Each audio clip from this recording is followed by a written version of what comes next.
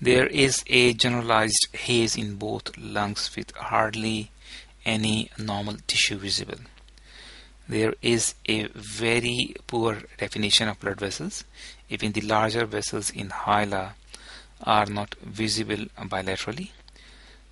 Transverse diameter of heart is a bit bigger than half of the internal diameter of chest, or I can say the cardiac size is a bit bigger than the hemidiaphragm, suggesting cardiomegaly.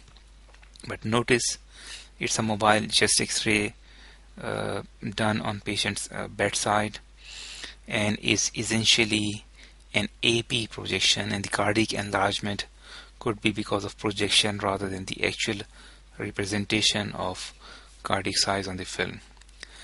Bilateral haziness is because of presence of fluid in air spaces which should normally contain air.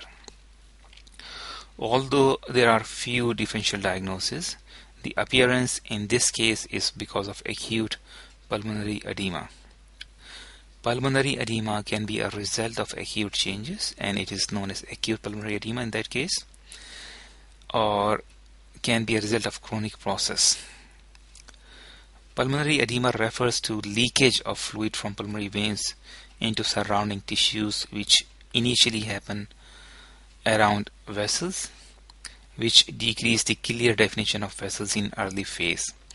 Later on, fluid enters into the alveoli of lungs, causing ventilation perfusion mismatch. Actually the ventilation perfusion mismatch happens as soon as fluid enters interstitium, because diffusion cannot occur. But it is more profound when the fluid enters into the alveoli of lung, and because alveoli of lungs are filled with fluid, the oxygen cannot be absorbed by the blood vessels that are surrounding the alveoli, which cause hypoxemia, means low level of oxygen. Interstitium of lung is a connective tissue and holds lymphatics as well as blood vessels. Lymphatics are responsible for absorbing excess fluid. Leakage of fluid from vessels into interstitium is a natural process and happens regularly, but the excess fluid is absorbed by lymphatics at a rate of 10 to 20 milliliter per hour. But then there is a limit as to how much fluid can be absorbed by lymphatics in a given time. Most common causes of cardiogenic pulmonary edema are left ventricular failure and mitral valve stenosis. Left ventricular failure, for example, because of myocardial infarction, i.e. heart attack, or because of mitral valve stenosis, leads to obstruction to flow of blood from left atrium to left ventricle, and hence increases pulmonary venous pressure. And it happens when pressure in pulmonary veins rises above 25 millimeter of mercury, which is osmotic pressure of plasma, means at this pressure contents of plasma can easily flow through the walls of the veins. Lymphatics simply do not cope with the amount of fluid coming in from vessels. Initially, fluid accumulates within interstitium of lungs, and it is known as interstitial edema, and then it enters into alveoli of lungs, and in that case it is known as alveolar edema. Finally, fluid enters into pleural cavity and is known as pleural effusion. So if you notice, left claustrophrenic angle is not clearly visible, and there is a small amount of pleural effusion in left claustrophrenic angle.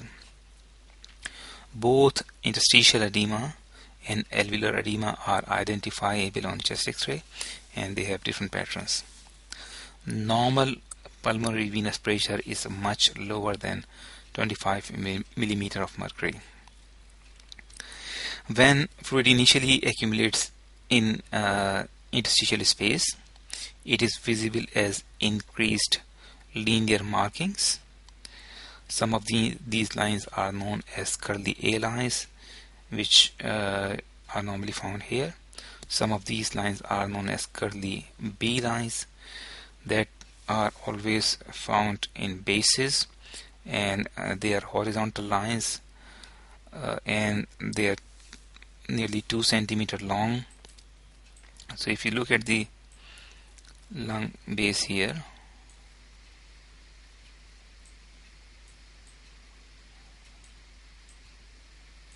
so you can see some horizontal lines clearly, 1, 2, 3, 4 and 5. So these lines are known as Kerley B lines. The vessels are never visible in this area, the normal vessels, and this is not a vessel. This is these are septae,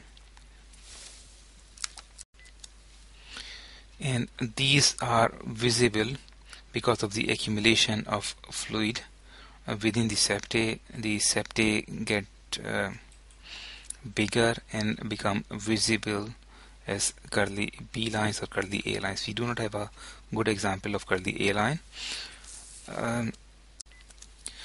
The word septa means dividing wall, and lung septae are thin layers of connective tissue which hold secondary pulmonary lobules within them.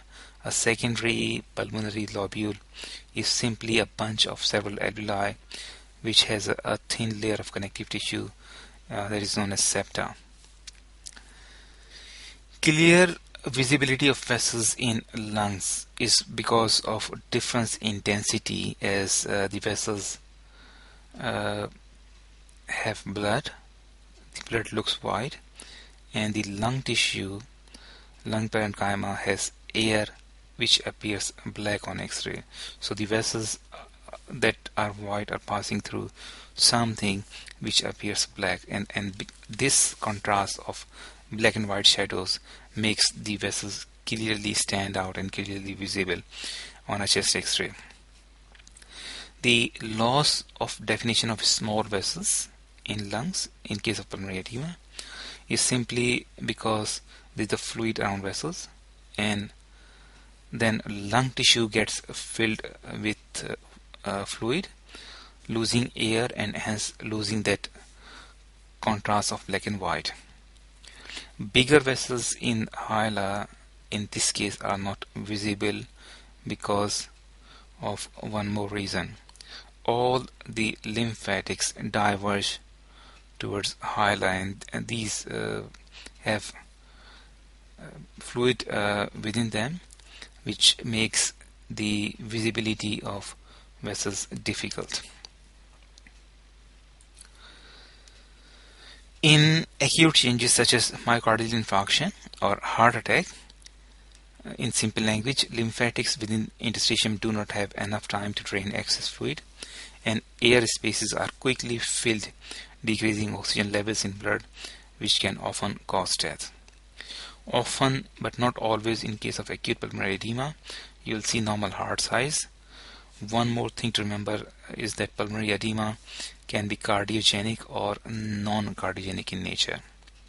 And the last thing to remember from today's lesson, that other conditions can create exactly similar image. So history, blood test, echocardiography and other tests together make a diagnosis. The radiologist will often report such an X-ray as bilateral diffuse consolidation rather than trying to do the job of a treating physician.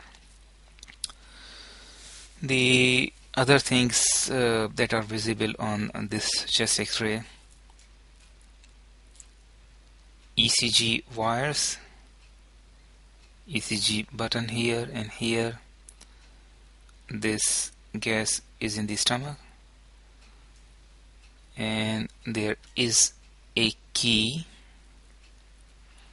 either in patient's pocket or hanging around the neck. And the other thing that is clearly visible on this X-ray is the volume of lung is not normal. The lungs look larger. The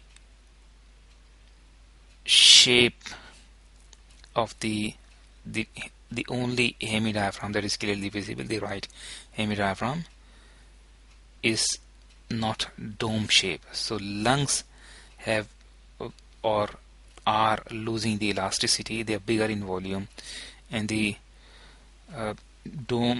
the diaphragm has lost its normal dome shape. They are more towards the more like flat shape diaphragms, and this is probably because of chronic obstructive pulmonary disease, COPD. And often you'll find the patients that have COPD are usually smokers. So this patient might have been a smoker. That would increase the chances of sudden myocardial infarction and will explain the acute pulmonary edema. I would like to, this X-ray was copied from www.radport.org, and I would like to show you a normal chest X-ray. So you can compare. This is a normal chest X-ray courtesy of Dr. Alex McLennan from UK. The vessels are clearly visible, dome-shaped diaphragms, and there are no Kerley B lines. You can even see the smaller vessels going through the lung parenchyma.